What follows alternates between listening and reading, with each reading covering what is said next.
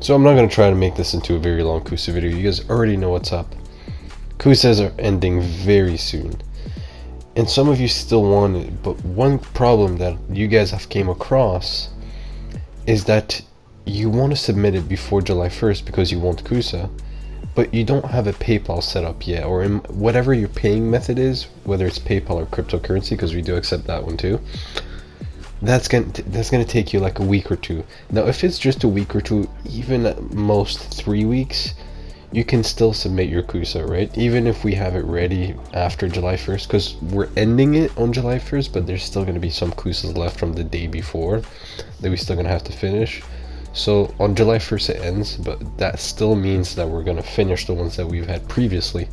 And so if you're still don't have a paying method confirmed, but you know you're working on it, it'll be quick, there's a delay, there's a business day or something, submit your Cusa, and then when I get to message you, just tell me what's going on. Tell me like, hey, my credit card isn't working, or my PayPal, something's bugged, or this or that.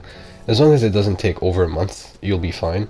If you submitted a Cusa and like I messaged you for it and you said I'll message you back in a week to pay up, that's fine, that works. You have to do something like that. You have to submit your Cusa before, as long as the paying method or however you want to pay isn't too stretched out, then you're good. You're good.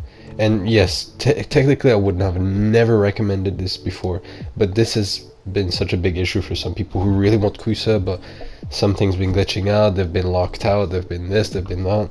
As long as it doesn't take over 3 weeks after you submit your Cusa to pay, you should be fine.